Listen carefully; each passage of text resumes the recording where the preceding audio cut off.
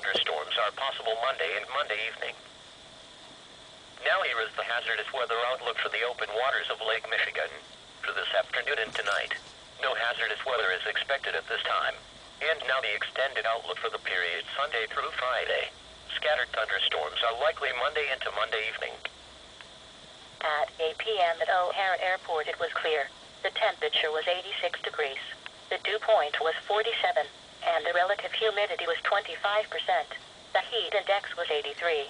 The wind was southwest at 12 miles an hour. The pressure was 29.85 inches and steady.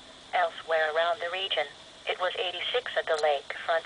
It was clear, with a temperature of 73 at Waukegan, 79 at DuPage Airport, and 80 at Benton Harbor.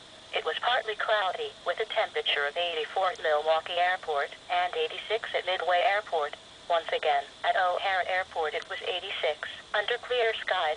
At Milwaukee's harbor entrance, winds were south, at 10 knots. At the Kenosha harbor entrance, winds were south, at 13 knots. At Chicago's Harrison Creek, winds were south, at 19 knots. At the Muskegon entrance, winds were south, at 17 knots.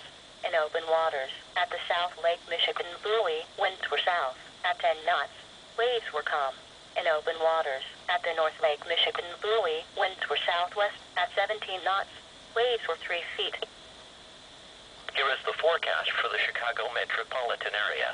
Tonight, clear. Lows in the upper 60s in the suburbs to the mid-70s downtown. South winds 5 to 10 miles per hour. Sunday, hot. Sunny in the morning, then becoming partly cloudy. Highs in the lower 90s. South winds 10 to 20 miles per hour. Gusts up to 25 to 30 miles per hour in the late morning and afternoon. Sunday night, partly cloudy. Lows in the lower 70s in the suburbs to the upper 70s downtown. South winds 10 to 15.